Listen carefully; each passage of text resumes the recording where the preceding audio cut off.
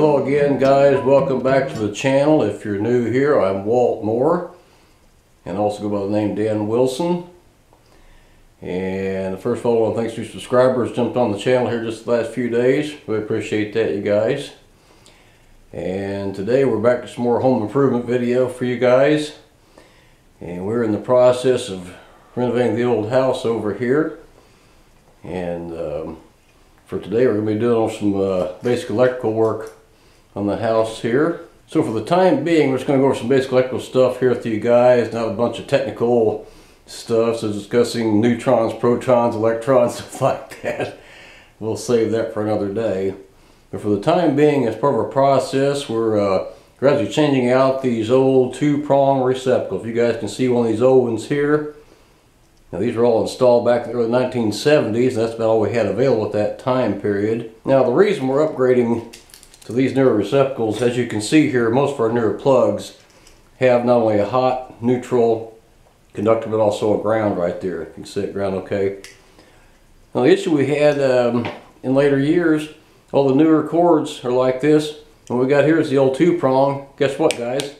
It won't plug in unless we have one of these. This is a two-prong to three-prong adapter. And I'll tell you guys honestly, I hate these things. I mean, in a situation where you have little options, no choice, temporarily, yeah, they'll work okay. You just plug this in here, and then you can plug your three-prong cord in, you know, like this. Well, this one's a little tight, but anyway, it is what it is. But anyway, the point being that this just adds another connection point and another possibility of failure. So I like to just weed these things out and get rid of them. So here in a little bit, we're going to be installing a new receptacle. I'll show you guys how we hook this stuff up. Okay guys, here we are at one of the outlet boxes in the wall here. First thing we do is start pulling our wires out here and see what we got. Now guys, more than likely there's a hot conductor in here. We're going to check that out here in just a minute. It's a little messy in there. You guys can tell I got some sheetrock patching to do here sooner or later. One thing I want to show you guys too, if you're new at this, a very important thing to have one of these testers like this. This is an inductive tester. This will indicate voltage without making actual physical contact to the wire. So you can see I got one here, has a wire nut on there. That's going to be a hot one, I'm sure. So what we're going to do here, on this particular model, we have a little dial here on top. Other ones have a little push button deal. They're designed differently. This one just has a little dial here on top. I'm going to rotate that back just a little bit. Now for high voltage, we want this on the lowest setting, which is barely on like that. For low voltage tests, we take the dial here, turn this all the way up to the highest setting for different applications. For right now, though, we want it down just barely turned on like that. Now guys, when this thing lights up and beeps, it's going to indicate a hot conductor. There it goes. So next thing guys, we got to find that circuit and get that circuit breaker off. Okay guys, I turned the circuit breaker off. As you can see now, my tester is not lighting up or beeping. So let's get to work putting this new outlet in. And again, here is our new three-prong receptacle. Another thing I hate about these older style receptacles like this, you see there are no side terminal screws either side. These are back wire only, and I personally hate that. These things are notorious for coming loose, making very poor connections, and in some extreme cases leading up to an absolute house fire. These things are junk. This is going in the trash. Our newer receptacles here, we have side terminals, both sides, plus our ground. Now in this case, we don't have a ground wire, so we're going to have an open ground no matter what. We can't do anything about that. Now, another important thing too, guys, and again, just in case you don't know, this side over here has kind of a brass colored screw. That's our hot side. Over here is more of a silver type color. That's our neutral side.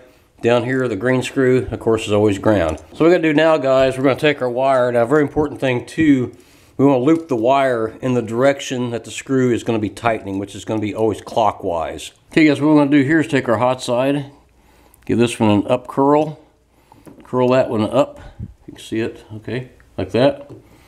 Our neutral side here, we're going to curve it downward because that's the direction the screw is going to go, like that. So the easy way to remember that, just take your hot side here, and again we're going to strip a little more insulation off of that one right there. Good rule of thumb there, as far as if you don't have a strip gauge, most of these receptacles have a strip gauge. This one I can't really tell if it does or not. Some do, some don't. This one I don't think does. If you don't have a strip gauge of any kind on your receptacle or your tool or whatever, as a general rule of thumb, at least for a guy, your thumbnail is about 3/4 of an inch. Well, I do it a lot of times. Just take my thumbnail kind of like that. It's just a general guide as far as how much insulation to strip back, and that's usually just about right. So you're going to take our hot side here on this one. Quick little up curl on that one. Our neutral side over here. A little more insulation off of there. And we're going to curl that one downward, just like that. The next thing we want to do, guys, is get this hooked up correctly. Again, our hot side goes on here, on the brass colored terminal screws. Our neutral side over here on the silver colored. So anyway, we're going to take our hot side here, hook it around our screw just like that. Turn it around so you guys can see a little better. Most of these strippers have a little plier end on them. Take that and clench that wire just a little bit around that screw. Just like that. Bend it around. Bring the hot wire here. You can see we have 2 screw terminals right here, which in most cases that's all we need. We're going to have a line side and a load side to hook up. Slip that one over right there. Give that one a little bit of a clench. Just like that. Again, notice how I loop the wire in the direction the screw is tightening. We're just going to tighten, tighten, tighten. When tightening your terminal screws too, guys, just tighten to where that wire starts to curl around just a little bit farther. It's not going to do too much, but... And you just kind of feel it. Just kind of, just snug it down where it feels nice and tight. Good connections are everything. And we're going to tighten down our neutral terminals.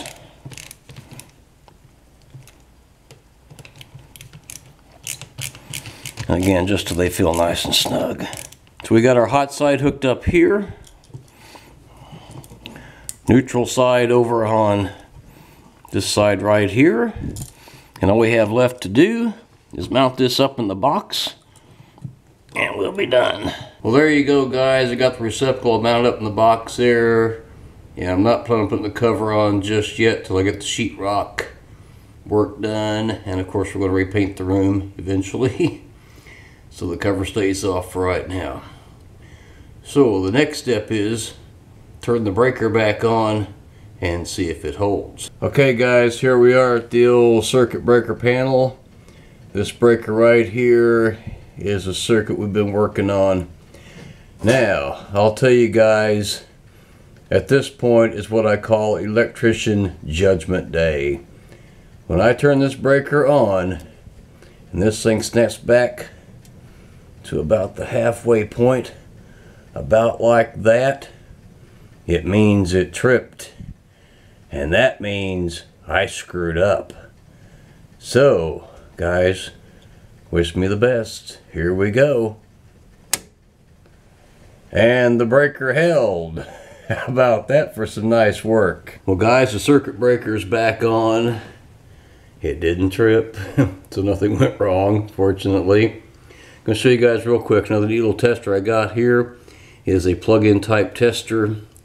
This will test regular outlets as well as ground fault, or we sometimes refer to as GFCI receptacles.